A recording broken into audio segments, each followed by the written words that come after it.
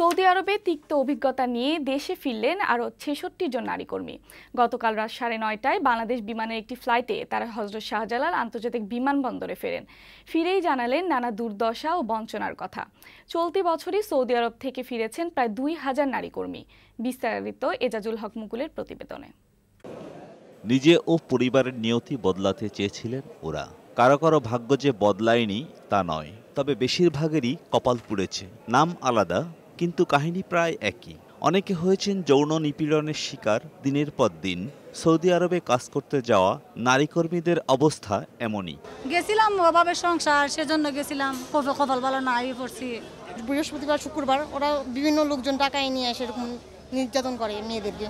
শারীরিক নির্যাতনের শিকার হওয়া নারীর তালিকাও দীর্ঘ, তবে এমন কোনো অত্যাচার নেই যা করা হয়নি। খাওয়ান খুঁজতে ধরে কত মারবার, 2 দিন তাহলে খাওয়ান দেয় নাই।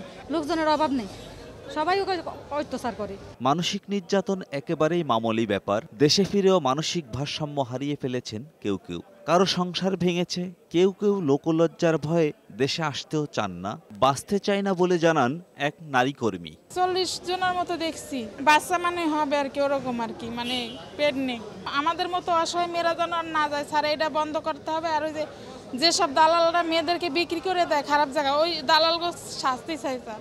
বাংলাদেশ দূতাবাস ও প্রবাসী কল্যাণ মন্ত্রণালয়ের সহায়তায় এসব নারী কর্মী দেশে ফেরেন। মঙ্গলবার ভোরেও ফিরেছেন 25 নারী কর্মী। আর ফেরার অপেক্ষায় আরও কয়েক হাজার নারী সেভ হোমে আছেন বলে জানান এসব কর্মীরা।